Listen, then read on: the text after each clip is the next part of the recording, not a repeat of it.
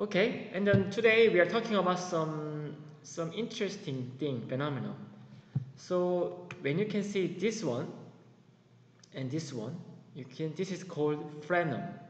Frenum is kind of very tight tissue which can attach this upper or lower lip to your gingiva, your periodontal tissue. So sometimes this kind of line is quite close to your tooth, and then it will cause some diastema. What is the meaning of diastema? Diastema is some kind of gap between the front tooth. Okay, this is called diastema. And sometimes because of this frenum, sometimes the gingiva is receded, which is called gingival recession. Because continuously when you open your mouth, this lower lip can stretch out this gingiva to the lower direction, and then this physical force can induce this gingival recession. So in that case, we have to cut and reposition this frenum to the upper part for diastema and more lower part for your gingival recession.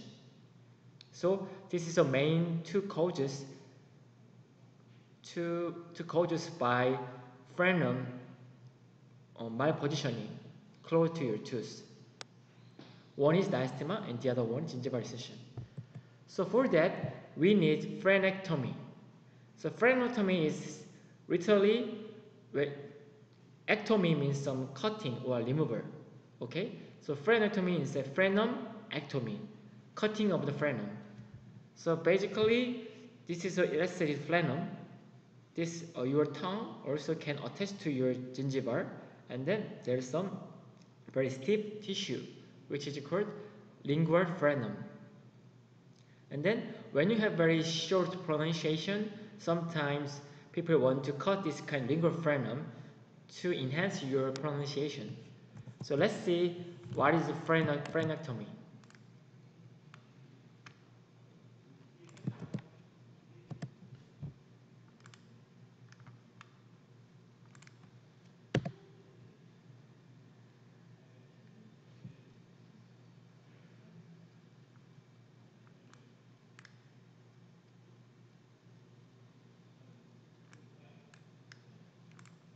Sorry, it will take some time.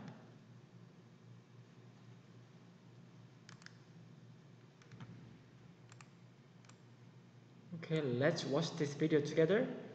So as you can see, this lower lip frenum is very close to your tooth. So maybe some gingiva can be receded, or this, and it's not good for your oral health. That's why we have to cut and reposition this frenum to the downside.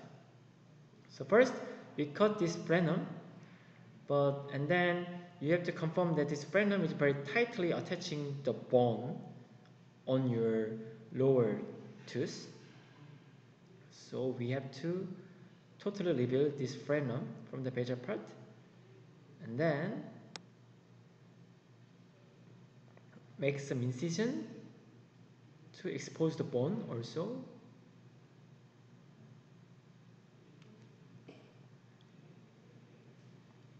Can you see this white one?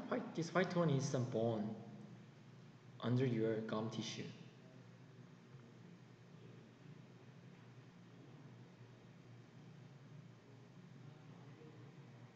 Yeah, you guys can make this kind of rectangular shape. The reason why just only cutting is not enough to reposition to frenum, because frenum is always easy to reattach to your original position. So that is why we need some space for distinguish this frenum and then your oral tissue, gum tissue. That is why we, after making this kind of space, we want to implant our another tissue to compensate this area. Let's see step by step. And then make sure there is no remaining soft tissue, so we are drilling, and then this is some spacer to check how much of the tissue we can need. We are going to use for compensating the space. So using this sticker, we can get our normal tissue from our oral cavity from the other side and then cut it here, because this is the most easiest position to gather this kind of soft tissue. As you can expect, always oral cavity, they have very good regenerative potential. So within 7 days, maybe it will regenerate soon. So this is okay to cut this soft tissue from your palate. Palate means that your upper oral cavity.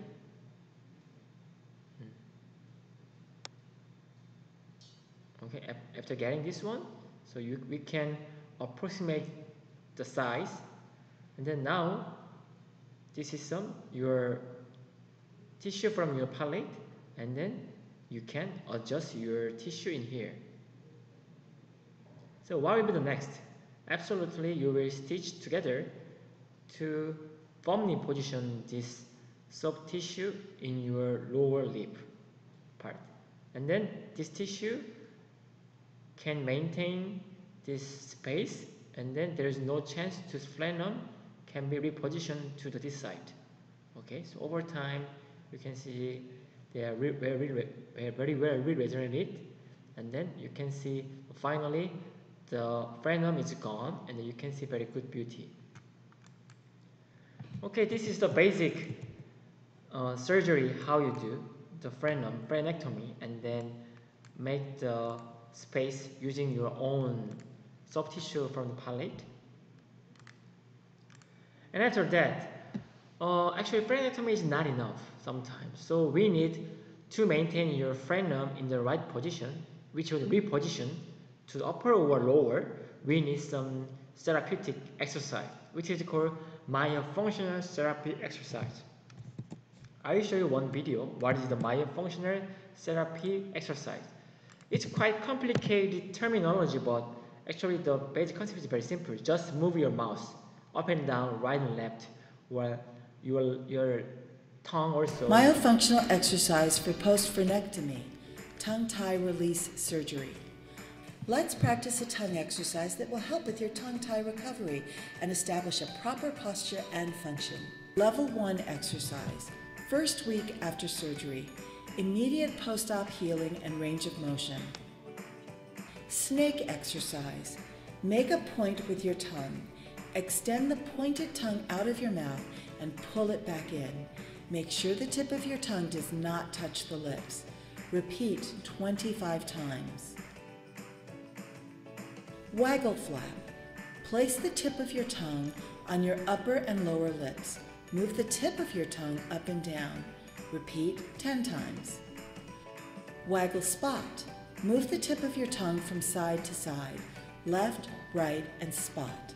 Touch the spot with the tip of your tongue. Continue to waggle the tongue and return it to the spot. Repeat 10 times. Jawbreaker. With lips closed, point the tongue into your left cheek. It should look like a jawbreaker in the side of your cheek. Hold for 10 seconds. Now move it to the right. Hold for 10 seconds. Pencil pull. Hold a pencil across the front portion of your teeth. Direct the tongue over the pencil with the tip curling down. Hold for 5 seconds. Direct the tongue over the pencil with the tip curling up. Hold for 5 seconds. Peanut butter rub. With the tip and middle of your tongue, rub back and forth across the hard palate as if you are licking peanut butter with your tongue. You can use real peanut butter. Repeat 25 times. Spoon hold. Stick your tongue out and make a point. Push a spoon against your pointy tongue. Resist with your tongue for a count of 5.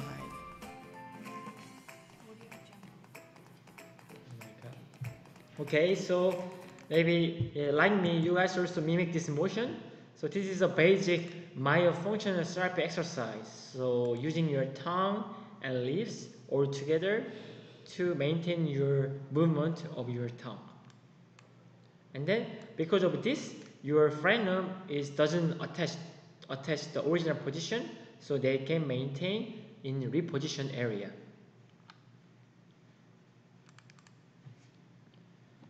Okay, let's start with the dialogue number 1. Gingival recession by a labial frenum. Okay, hi Jesse, it is good to see you again. What can I do for you today? Doc, I'm concerned about my gums. I've noticed that my gums are a bit receded on my lower front teeth. I wonder if it is related to the Invisalign treatment I had before. Let me look at your mouth first. Well, also the treatment can lead to gum recession sometimes. However, my best guess here is that it's caused by a muscular attachment between the lower lip and gums. Let me show you. Can you hold this mirror for me? Sure. Do you see a muscular attachment when I pull your lip? Yes, I see it. What is it? It is called labial frenum. It seldom extends up close to front teeth. In your case, the frenum tugs gum tissue whenever you move your lower lip. Repeated lip movement can cause gum recession. Can you fix the problem? Sure. There is a surgical procedure called Frenectomy. It is a simple surgery to remove a frenum. Further gum recession can be prevented with this procedure. Do I need Frenectomy at this point? I think you'd be a good candidate for it. So I think most of you can understand well about all of this dialogue. But the labial means that your lower lips called labial. Okay. And then frenectomy surgery. Hi Jesse, today we are going to release your tight labial frenum. I'm a little bit nervous. Is my mouth going to hurt a lot after the surgery? I understand your concern. You will feel uncomfortable when you speak or eat. However, after you heal, the discomfort will go away. I'm sure I can handle it. Let me give you local anesthesia. Please open your mouth. You can close now. I will use an electric knife to cut off the labial frenum. It's not only cutting the frenum but also clotting blood during the procedure. It's a very simple procedure that takes only a couple of minutes. Okay, I'm ready. Jesse, can you hold this pad with your right hand so the electric knife works properly? Please raise your left hand if you feel uncomfortable. Yes, please. Let me hold it. You will smell something burning. Okay, it's done. You can swallow your saliva. The surgical side will feel sore, especially when you eat or drink. But they will get better soon. Just avoid foods and beverages that are too hot or too spicy. You can brush and floss your teeth as normal except for surgical side. Okay, thank you. You're welcome. So in this case, previously we saw the video, they deal with some surgical blade to cut the frenum, but here they're using electrical knife. So the difference to use traditional metal knife and electrical knife is that for electrical knife, you need some reference.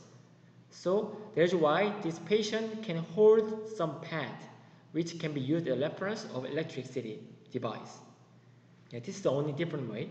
And the other thing is, and then electric knife, they cause some coagulation of the blood. And then in the previous video, we saw a lot of blood forming from your tissue. But in this electric knife, there's not much of blood flowing from your side.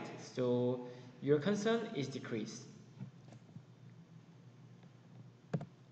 Okay, and this is my functional therapy. Hi Jesse, how are things going on? I'm still recuperating, but it's getting better. There's a high likelihood for the labial frenum to go back to where it was after the tissue is healed. So today I'm going to show you some exercises. These exercises will help all the muscles around your lips and tongue to maintain the right position and tone. Exercises? I'm not sure I can do well. It is very simple and easy. The reason we do this is that you used to have a tight frenum around your upper lip. It means that muscles around that area were in the wrong position. So you need to make them return to the original position. I see. And then this will make you more good maintenance of your repositioned frenum. There are various exercises and devices. The devices cost from a few dollars to $1,000, but your result does not depend on the price. The most important thing is that you should consistently exercise and properly. How long should I do the exercise? That consists of 4 phases: 30 days of habit elimination, 8 weeks of intensive, 4 months of generalization, and year of the habituation. It sounds like a long journey, but it is worth it to put forth the effort. Alright, I'll try my best. So when you look at these 4 pages, maybe depending on the which kind of your face or tongue movement therapy will be applied in certain category. So maybe basically, yeah, most of the similar, but sometimes one type like your facial muscle movement can be highlighted in first part, and then later maybe your tongue movement is less exercises. So depending over time, you can change your movement or exercise, and then during this adjustment exercise, your frenum should not be repositioned to your back, to your original position. And then also, when the frenum is positioned previously and then they are changed, but if you move your muscle in the way of the previous way, maybe your muscle can induce the frenum go to the original position. So that is why after reposition your frenum to the lower part or upper part, you have to reorganize your muscle orientation to maintain this frenum on that side fixed by the dentist.